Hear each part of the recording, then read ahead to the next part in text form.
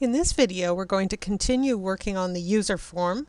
We'll add a couple of buttons that will let the user add data to the database, and a button to close the form, and we'll add a title at the top of the user form. We'll also start by lining up the text boxes. We've got 4 text boxes on here, and they're labels, and they just look a bit raggedy, so we'll line them up.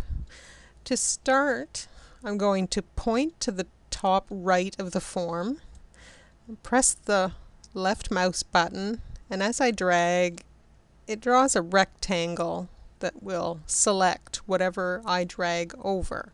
So I'm dragging over part, at least, of each of the text boxes, and when I let go, all 4 are selected. On the Format menu, I'll choose Align Lefts.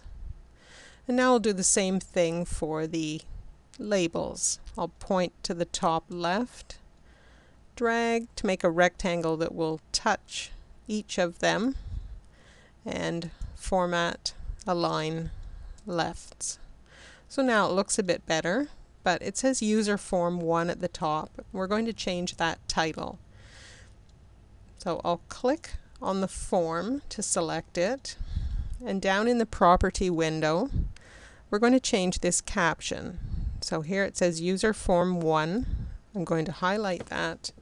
We're going to call this Parts Inventory.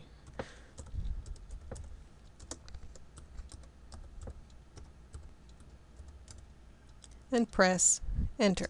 So now you can see it as the caption, and it's in the title bar at the top of the user form.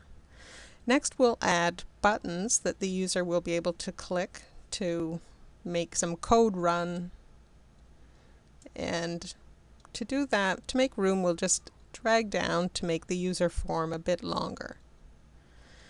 To add a button, on the toolbar, click on the Command button control, and just click near the bottom left of the form, and that adds a command button. I'm just going to move it up a little bit. It gets a default label and name, and it's command button 1. And we're going to change this label, so this button, we're going to come down and change the caption to add this part.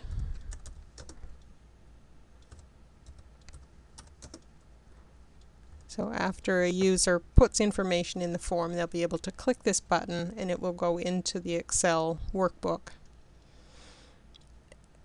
The name of that button right now is Command Button 1, and we're going to change that to CMD Add and press Enter.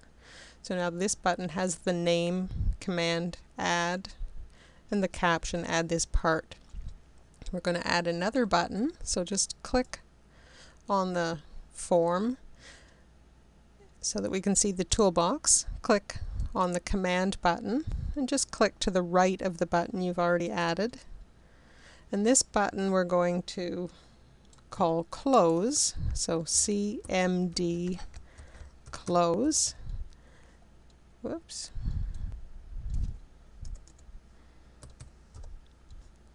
And the caption will also say Close.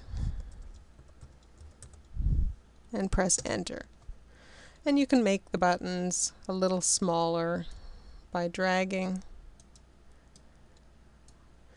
And now the buttons are there, and in the next video we'll add code that makes them work.